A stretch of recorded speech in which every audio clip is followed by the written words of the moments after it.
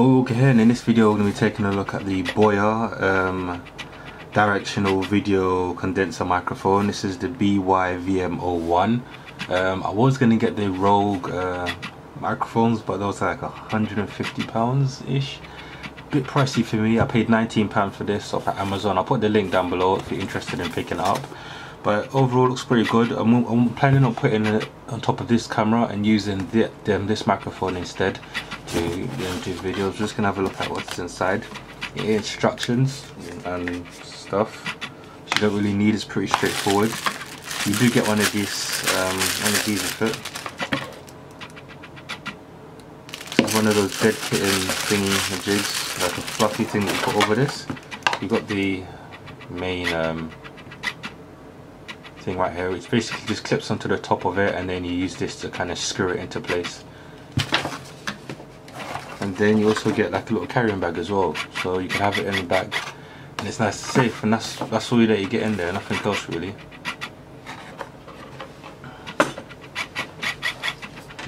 So you can see this, you got this on top of it. I might use it without it, depending. I'm going to test out the audio quality. I'm going to add a little clip in at the end. I'm going to switch over to the headphones and see how it is. You also get this as well. Let's have a look at this. Oh gosh, this is fluffy. So this just goes on here. Let's take this off like so, and you could use this instead. Not sure about the quality. Maybe I'll test this one out. We'll see. But for now, I think I'm just going to stick with this. If not, I'll take this off while I'm recording. We'll see. So yeah, I'm going to switch over to the microphone now. Alright, so now I got the microphone fitted. Hopefully you should be able to hear me through that, and we're just gonna, you know, talk for a little bit and see. Right now I have the little black thing on there, the one that came default on there. The volume might be a little bit low. I'm still testing out. This is the first time I'm using it. I'm going to take it off now and see if it makes a difference. Oops, that came off. There we go.